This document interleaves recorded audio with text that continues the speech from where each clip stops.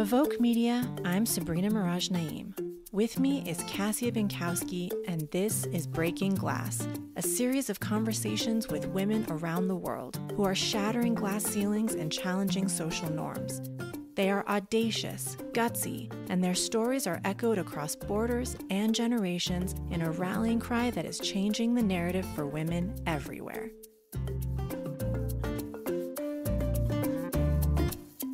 It's nearly impossible to give a proper introduction for Pat Mitchell without it turning into a novel, but we will do our best. We head to Atlanta today to speak with truly one of the most impactful women in the media world, Pat Mitchell. In the early 1970s, Pat was a single mother in New York City who was underqualified and overeducated for a career in media. Through perseverance and taking some big risks, she eventually landed a position at NBC. And over the course of 3 decades thereafter, she went on to build a distinguished career as the first woman to lead PBS, CNN, produce the first national program hosted by a woman telling the stories of women. She has won Emmys, Peabodys, and been nominated for Academy Awards.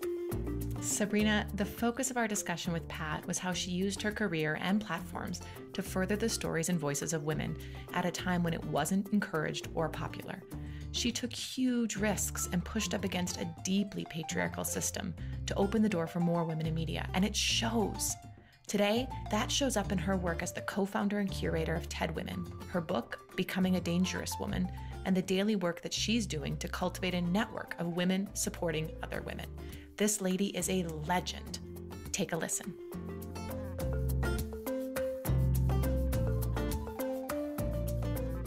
Pat, you've made a career of telling the stories of women, and it's really a truly incredible honor for us to get to turn the tables on you. So thank you for joining us today. Thank you very much for this invitation, Sabrina. Absolutely. It's our honor.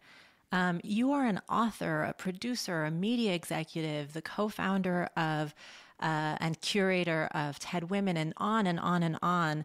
But before any of that, you were a divorced single mother, and I'd like to start the story there, if you don't mind. Take us back to 1971. You had just moved to New York City, and you were working for Look magazine. What happened over the next year? I had left a secure profession of college teaching, and with a small son, accepted an invitation to become a writer at a big city magazine, Look, which at the time was one of the big news magazines.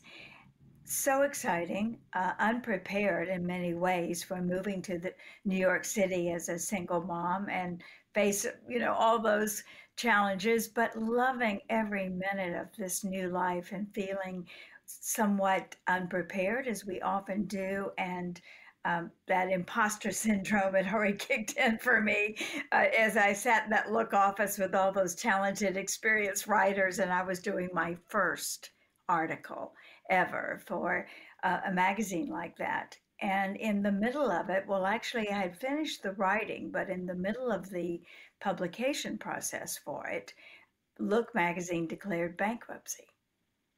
And I was in New York City, unemployed, with practically no severance pay because I'd only been working there for a little under a year, and about to have my first big headline authored article in Look magazine. And the news came to me in a telephone call that morning and said, I don't know how to tell you this, but you're unemployed. And as I looked around, realizing I had gotten the news first, that my colleagues still didn't seem to know, I made a note that the person telling me that was a television reporter. So the next several months were incredibly anxiety-producing, interview after interview, never being exactly right for the job, underexperienced and overeducated for everything. With a master's degree and all, I just kept hearing the same things over and over. No, no, no. But I was determined to explore the area of media further since I had fallen in love with writing. So I took the story that I had written for Look, I bought it back with my meager severance pay and took it to NBC, where a friend did manage to get me an appointment with the news director who let me sit outside his office all day long. And finally, when he saw me, he said, "What are you doing here? You have no television experience. You've never even studied journalism in college or an English major. What are you doing here?" And I shoved the story across the table. And he looked at it and he said, "Can you report this story about Chinese gang wars?" And of course I said yes, as women often do, without knowing fully what yes meant, but knowing that if I didn't say yes, that door would close again. And I'd heard plenty of no's, and the yes was what I was waiting for. So I said, "Yes, sure, of course I can." No idea what that meant, but I did, with the help of some very supportive colleagues, went back to Chinatown, got those same people to talk to me on camera, and my report went out on NBC News that evening. Everyone congratulated me.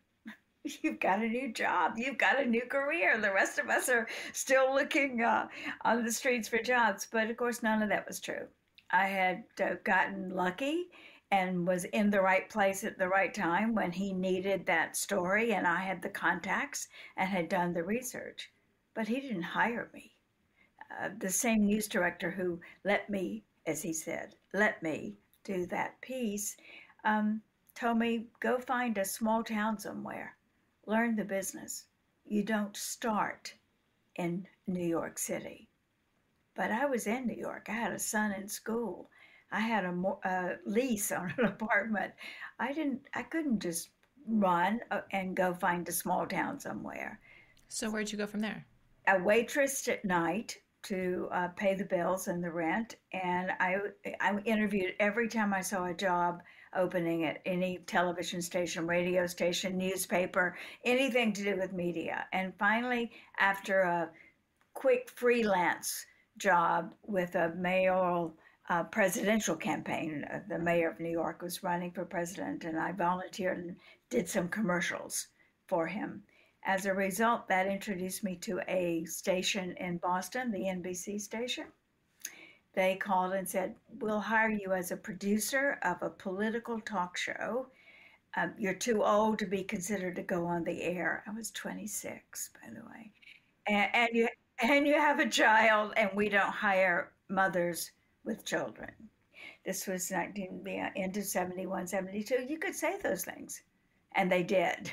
And worse than saying them, they practiced them. They didn't hire women with children, and they did think 26 was too old to go in front of the camera. Anyway, that turned out to be a great opportunity.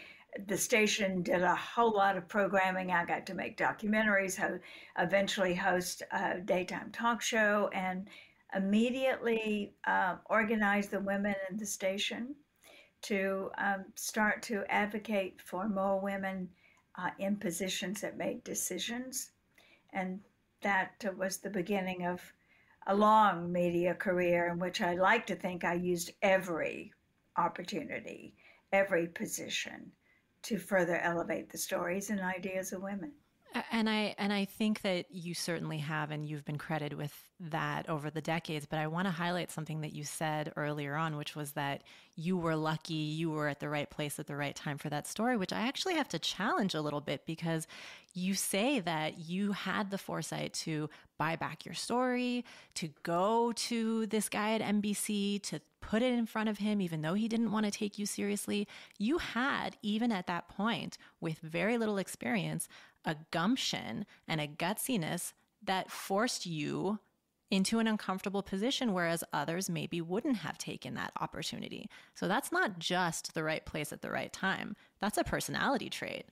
You're absolutely right. And thank you for correcting me, because I do that all the time with people as well. When they say, "Oh, well, I just got lucky." My grandfather had a great saying that there is no such thing in the world as luck. It's just being prepared for the opportunity.